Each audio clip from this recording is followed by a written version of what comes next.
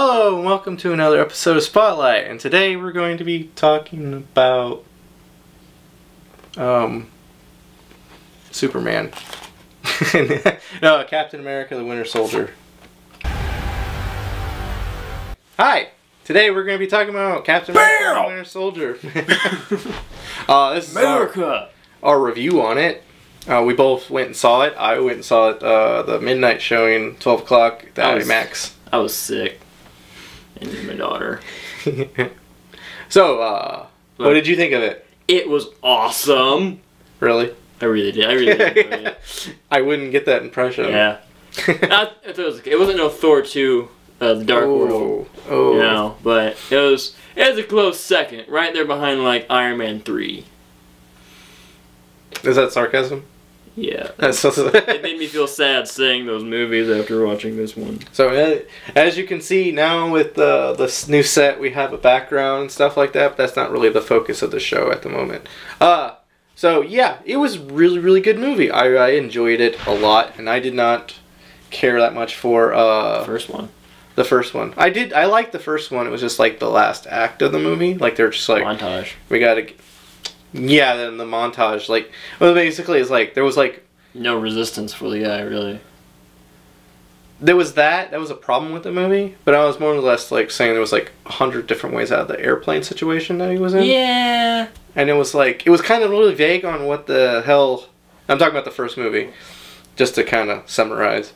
It was kind of, like, really vague on what was happening, because the Tesseract was powering the ship. When they removed the Tesseract, like 4 of the 6 engines were working. Which, I don't know, without the Tesseract. Did it have any residual of energy radiation coming from the Tesseract? You know, well, if that's a plot point, they should have brought it up. Hey, look, my star. Into a shield! Boom! America. So that was my only real beef with the first movie. But the second one, man, they tightened that script. The action scenes were really good, really intense. Really good. Well, I would never say the acting was bad, because I didn't have a problem with that in the first movie. I didn't really like Chris Evans. I always felt he was really. Yeah, like not a whole. Like he was like. I don't know. It's hard to describe. Kind of really matured over the years. Like he did a movie called Fantastic Four. No, I wasn't gonna say that. The other knockoff superhero one he did was like Push. That was what it was. Oh, yeah. With Dakota Fanning. And that one was kind of like... The one that was like number 4 meets Twilight. Yeah, that was really Dakota Fanning's fault, though. She never gotten drunk before, and it really showed because she did not know how to act like somebody... She'd never, like, seen somebody that was drunk before because she did not know what a drunk person looked like. And that was hilarious. Anything you want to add about Captain America and Winter Soldier? Other than the fact people should go see it. It was freaking awesome. It was awesome. What was like something you liked about it? Like I really liked. You can't just say you liked it. I really liked the relationship that grew between Black Widow and Captain America, where it was like they really grew together as like trusting each other as the movie went on. It was like I felt like there was kind of like waves, like the writers were jumping back and forth whether or not they wanted like them to hook up or not, or be brother and sisters. And it was like kind of awkward at moments because it's like she's like, remember on the escalator, she's like, kiss me, and I was like, what? And I'm like, are they really going that route? But they didn't. Then they would stop going that route. But then they would get all flirty again. So I don't know. Maybe it was just me. I don't think like she was doing it intentionally because she like had a thing for him. It was just she had been trained that way, and that's how she gets out of the situation. So it was like maybe that's her like mechanism for getting information. Well, her interrogation. Yeah, but I felt like they had like a really better brother and sister kind of relationship in the movie, and when she would do stuff like that, it kind of like off-put me a little bit. Yeah. But not that that's a complaint. It was just like a little. You don't know how to react to it. Yeah, it was like, like. Do I like this? No, I don't like does it make me feel like I have uneasy feelings in my tummy? And shield, Captain America. Well, talking about the shield, that was the only problem I had with the movie. Oh, with the bridge thing? Yeah. Yeah. It was a scene in the movie, and we'll probably spoil a little bit here. Spoiler! So that's out of the way. It was a scene in the movie where they were getting attacked by shield agents. I won't get too much into it. Too spoilery. But they got captured. And their stuff got taken away from him because he lost his suit. The Falcon. And he lost his shield. It was like the only time in the movie I felt like, how do you get the shield back? How do you get the shield back? They never explain it. They never explain it. They just, like all the other times, you could throw that thing and it just boomerangs. They show up in the next scene. They still don't have the stuff, and then when they go to do the final big action fight scene at the end with the awesomeness and the blowing up stuff that you're just gonna have to go see to find out. They just have all this stuff, and he's like, the dude's flying around in this suit, and he's like, I like the suit, but I almost wish he had like a full costume and not just like a jetpack. The Falcon? Yeah. Have you seen his actual costume though? Yeah, it was like, but they could have done something with it. Like, instead of just like, he's wearing like combat boots, jeans, and a t-shirt. Like, they could have done something. I don't know. Giving him like Teflon, like a jacket or something. A white because he's like red and white. Yeah. He's really got a really bad color scheme. But they could have given him like all black, make him like kind of like a dark I hate that though. Like that. Like something. It's like so cliche for superhero movies. Like, I'm surprised. Even Cap kind of had like an all black suit in this. It was a dark blue, but you know what I'm saying? Like, they always put all the superheroes in like black leather, and it's like. I like how they tied some of the stuff from the first movie in with this one, like kind of like what they did with the after World War II when we got like the German. Yeah, like when they went through the army base and they went underneath. The like that kind of stuff. Because we did that, and it was kind of like art was impersonating or history or whatever. What you know what saying I'm talking about? Like imitating art, imitating history. Like it was like that.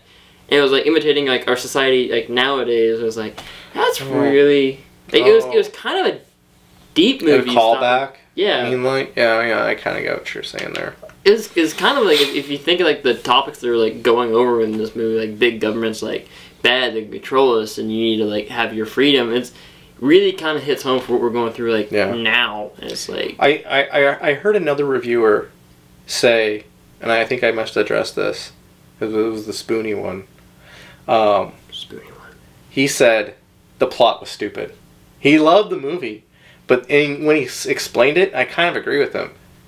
Because, like, even Cap, like, right at the beginning of the movie, when Samuel Jackson is explaining, like, what these helicarriers are going to do, it's like, well, that's stupid. Like, Cap, and he's right. It totally is, because, like he said, like, someone that's too much power, like, what if something goes wrong?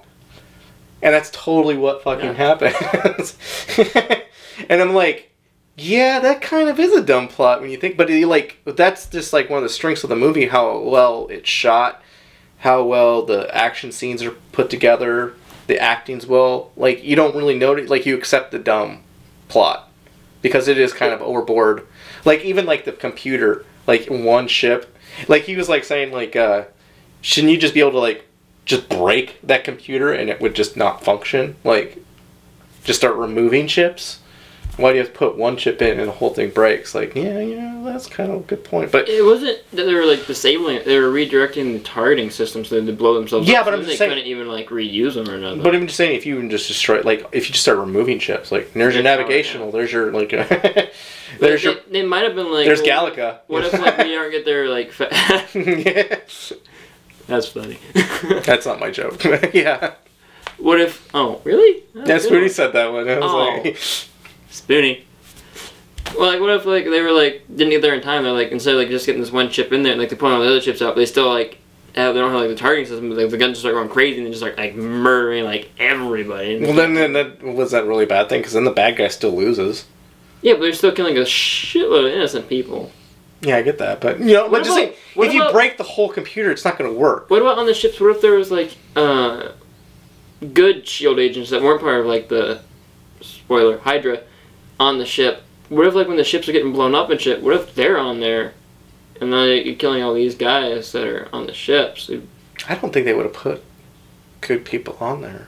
It really didn't seem like there were in the movie. Like, when you get to that point, it really didn't seem like... You didn't know who to trust at that point. Yeah, no, I get that too. But I'm just saying, like, I think they personally filled it with, like, their own people. Because they were, like, when they were walking on the ship and they shot, like, the guys tried to stop them. So I don't think they were loading it up with, like, people that would have resisted in any kind of way, because they didn't want someone running down the computer and just yanking chips out. But I'm just saying, that's kind of a plot point. I mean, it's a plot hole. It kind of is. I was trying to figure out, like, when they had the 3 ships up in the air, like, because Cap had one, Falcon had the other one. I was like, who the hell's getting the other one if Fury and Black Widow are with the other people? Like, who's gonna get the fucking other ship? What if, like, Falcon gets shot down? How's Cap supposed to get the other one? Or, like, they didn't really have a backup plan. Yeah. Well, it was like, I've heard people say that complaint too, like, why didn't Iron Man show up? Iron Man blew his ship. So. Yeah, I know. I thought about that too. Like 2 seconds after I thought of it, I was like, "Oh yeah, he gave up being Iron Man." And, like, Thor went back to Asgard. Oh god, I hate that movie. Hulk disappeared again. Didn't Thor come back like in the end scene credits and made out with Natalie Portman? Man of Thor 2. Yeah. I really don't remember. You know what funny? I remember the portal fight scenes from the Thor 2. A fun fact. At the end scene credits of Thor 2, when he came back and made out with Natalie Portman, he wasn't actually making out with Natalie Portman. She was busy and she couldn't come back for recuts, pickups. So they put a wig. Jane. They put a wig on his wife. Cheating on Jane with his own wife. That dirty bastard. Who, Thor? Yeah. Yeah, I don't like Thor anyway, so I don't really care. I like Thor. He's dreamy. So, yeah, recommendations. Go see this movie. Like, multiple times. Like, while it's in theaters, you will be entertained. The whole thing is, like... It is. It's got decent 3D, and... It is fun through the entire... Like, there's not one point in the movie... Like, there's some movies that, like, they're really good movies. They're, like, there's that slow point, you're just going like, you don't have that. I was generally thinking they were going to kill him off in a couple scenes, too. Especially in the last fight scene with the Winter Soldier, it's like, that got dark. Yeah. To a point. Like, they pushed Cap to a level I didn't think they would push him to. It was like, I really played on the Boy Scout thing. It was a good movie, so that's... It's just all we're just repeating ourselves now. It's good. Go watch it. It's like number 1 for like the 3rd week in a row, too. Yeah. As this video is posted. Yeah. It might be more. So, how do you feel in that?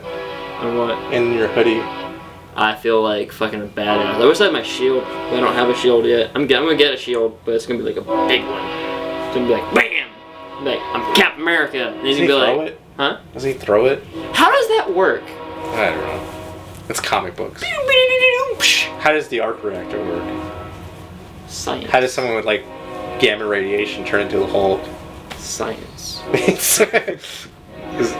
that gonna be your answer for all of it? Stanley, you're a scientist. Alright. So, subscribe, like, or dislike. Yeah, if you didn't. Yeah, if you didn't like it, dislike it. But who didn't like this movie? Really? Really? You should be the one person who didn't like this movie. Batman will kill him. Batman doesn't kill him. Thomas Wayne does. But Captain America might, like, pull an AK on you. he is not shy of killing you. He's not shy. Or breaking your punch arms Hitler in the face and shoot his lackeys, so... Yeah. Alright, end of video.